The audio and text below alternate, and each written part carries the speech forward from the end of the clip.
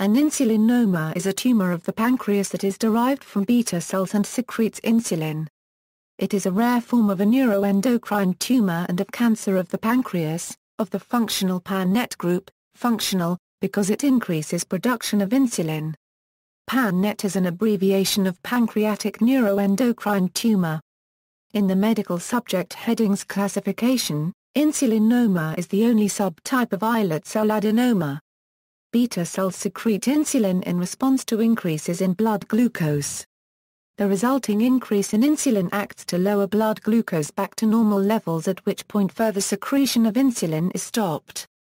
In contrast, the secretion of insulin by insulinomas is not properly regulated by glucose, and the tumors will continue to secrete insulin, causing glucose levels to fall further than normal. As a result, patients present symptoms of low blood glucose, which are improved by eating.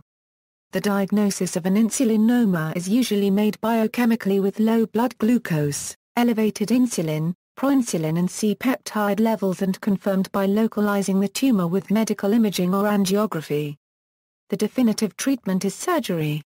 Features: insulinomas are rare neuroendocrine tumors with an incidence estimated at 1 to 4 new cases per million persons per year. Insulinoma is one of the most common types of tumor arising from the islets of Langerhans cells.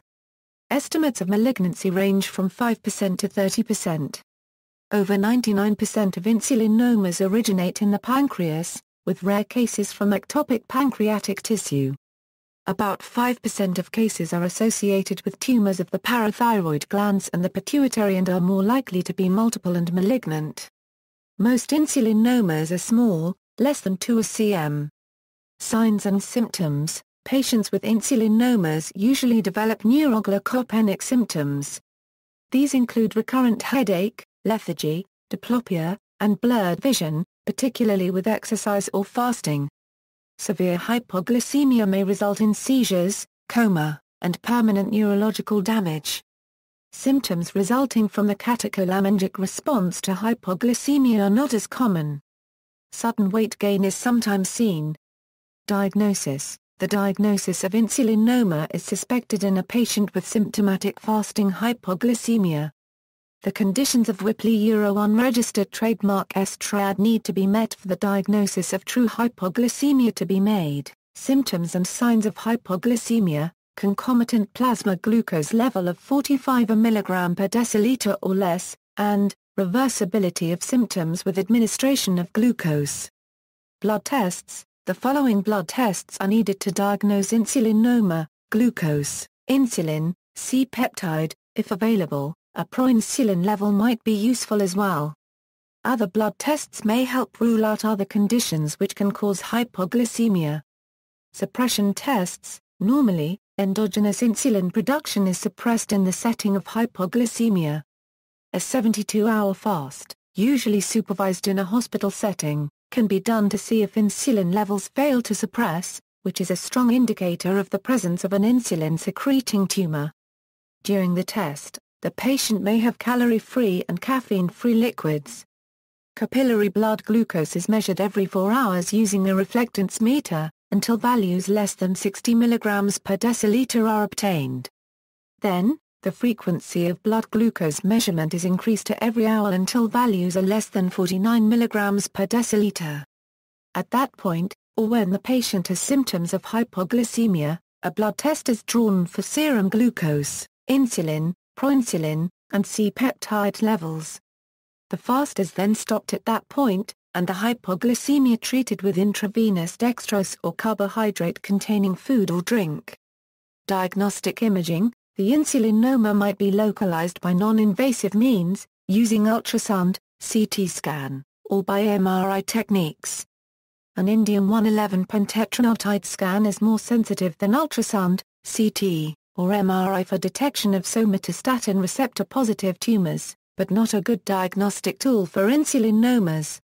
An endoscopic ultrasound has a sensitivity of 40 to 93% for detecting insulinomas.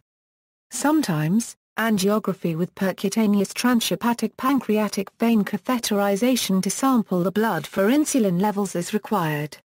Calcium can be injected into selected arteries to stimulate insulin release from various parts of the pancreas, which can be measured by sampling blood from the respective veins. The use of calcium stimulation improves the specificity of this test. During surgery to remove an insulinoma, an intraoperative ultrasound can sometimes localize the tumor, which helps guide the surgeon in the operation and has a higher sensitivity than non-invasive imaging tests. Treatment. The definitive management is surgical removal of the insulinoma. This may involve removing part of the pancreas as well. Medications such as diazoxide and somatostatin can be used to block the release of insulin for patients who are not surgical candidates or who otherwise have inoperable tumors. Streptozotocin is used in islet cell carcinomas which produce excessive insulin. Combination chemotherapy is used, either doxorubicin plus streptozotocin, or fluorouracil plus streptozotocin in patients where doxorubicin is contraindicated. 1. In metastasizing tumors with intrahepatic growth, hepatic arterial occlusion or embolization can be used. 2. Prognosis. Most patients with benign insulinomas can be cured with surgery. Persistent or recurrent hypoglycemia after surgery tends to occur in patients with multiple tumors. About 2% of patients develop diabetes mellitus after their surgery. History. Hypoglycemia was first recognized in the 19th century. In the 1920s, after the discovery of insulin and its use in the treatment of diabetics, hyperinsulinism was suspected to be a cause of hypoglycemia in non-diabetics. A pioneering description of hyperinsulinism as a cause of hypoglycemia was published by Seal Harris in 1924. The first report of a surgical cure of hypoglycemia by removing an islet cell tumor was in 1929. Notable death: the co-founder of Apple, Incorporated, Steve Jobs, died of metastatic insulinoma on October 5, 2011. See also, hypoglycemia, causes of hypoglycemia, pancreas, external links, www.endotext.org article. The Johns Hopkins University Pancreatic Islet Cell Tumor/Pancreatic Endocrine Neoplasms webpage, Insulinoma Community website provides up-to-date, easily accessible information and support. Additional images. References. Larson Prairie, Williams R.L. Williams Textbook of Endocrinology. Philadelphia, W. B. Saunders. ISBN A0-7216. 9184-6. Dockman J. L., Chang R., Fracker Dale, A. Localization of insulinomas to regions of the pancreas by intra-arterial stimulation with calcium. Annals of Internal Medicine 123, 269 A-73 doi, 10.7326/003-4819-123-4-1995008,150-00004.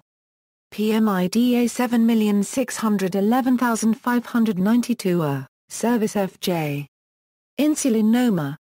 In Up to Date, Rose, B.D., Up to Date, Waltham, Massachusetts, 2005.